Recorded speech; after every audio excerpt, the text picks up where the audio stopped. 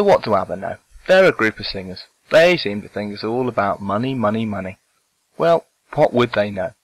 Apart from the fact, of course, Bjorn went and studied business and law at London University.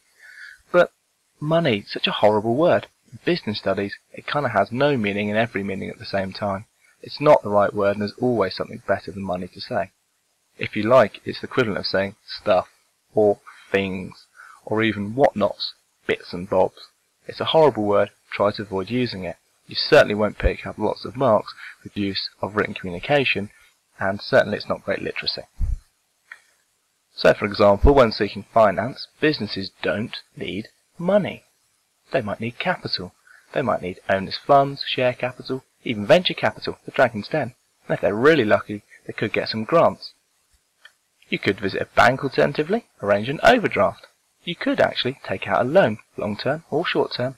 Other facilities are available. One thing you don't want to do in a bank is go and demand money. This has very different connotations and can end with you landing up in prison, and we don't want that. Even when trading, businesses don't need money.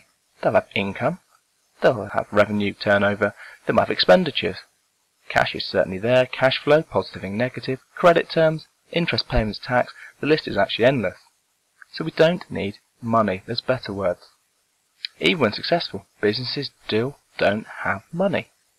They might have profits, they may be unfortunate and have loss.